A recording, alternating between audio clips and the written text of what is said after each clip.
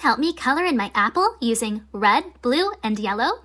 I need to color in my apple red. I need to color the stem brown and the leaf green. Let's get our big paintbrush. Let's get some red paint and dip it in.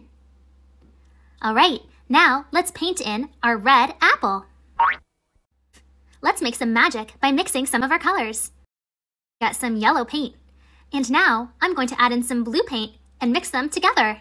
Mix, mix, mix. We mixed blue and yellow and we made the color green. This is the perfect color for the leaf on our apple. Let's paint it in. Looks good, that's the perfect color. We have one more thing to paint. It's the stem of the apple. The stem needs to be brown. We're gonna add something into our green paint. Let's add in the color red.